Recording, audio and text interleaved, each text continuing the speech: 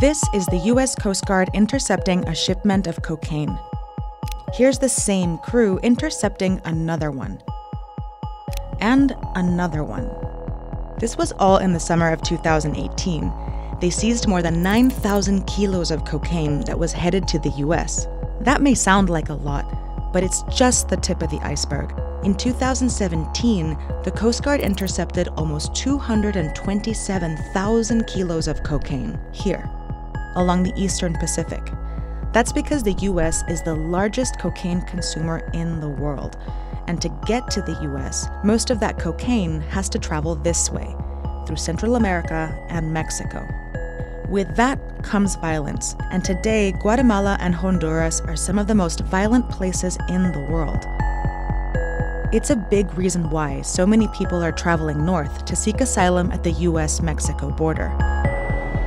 But the story of Central America's crisis isn't just about America's demand for drugs. Another big part of it is America's war on drugs.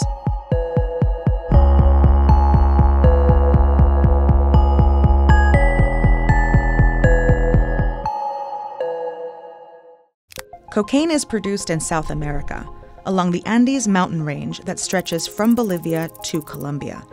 Starting in the mid-70s, most of the world's cocaine came from here, distributed by groups like the Medellin cartel led by Pablo Escobar.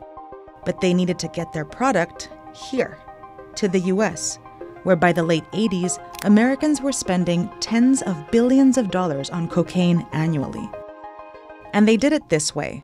Cartels sent boats and planes loaded with cocaine through the Caribbean to South Florida.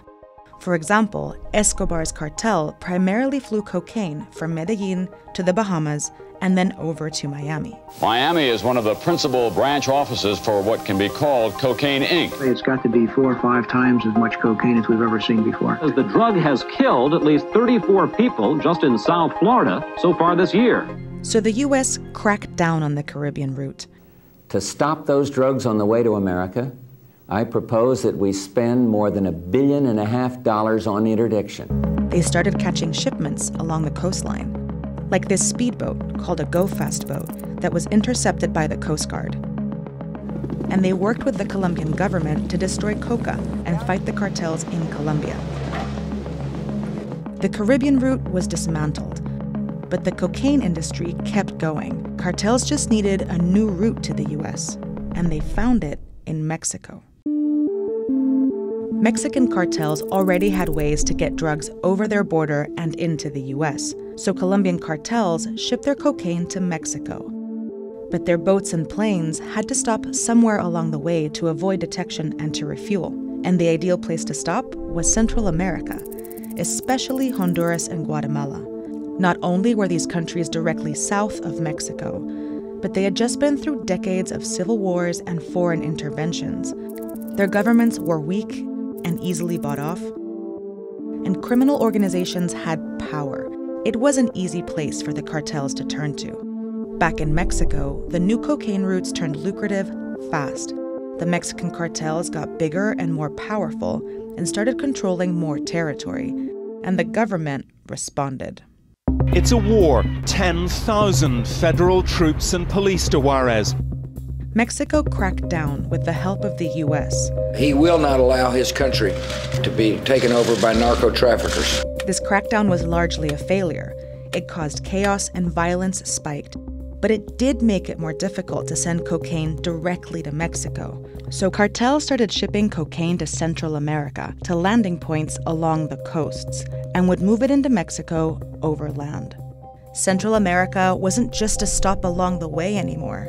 Suddenly, it found itself at the center of cocaine trafficking.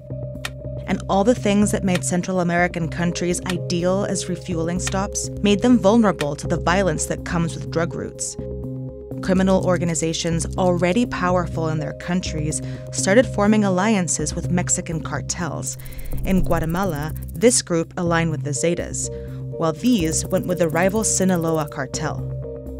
Violence surged here, along the northern Honduran coast, where cocaine shipments arrived, and at the border, where the cocaine is transported north by land. With violence on the rise, it was now Central America's turn to crack down. Throughout the region, governments embraced harsh policies to combat not just drug traffickers, but all organized crime. Policies backed, again, by the U.S. To find ways in which we can come up with more aggressive action plans to improve security. We have a shared responsibility when it comes to dealing with drug trafficking. Newly militarized police forces arrested thousands. Prisons filled up, but the violence didn't stop. And that's where we are today. Honduras and Guatemala have violent death rates on par with active war zones. And thousands of migrants are taking dangerous routes through Mexico to the U.S. to escape the instability and violence.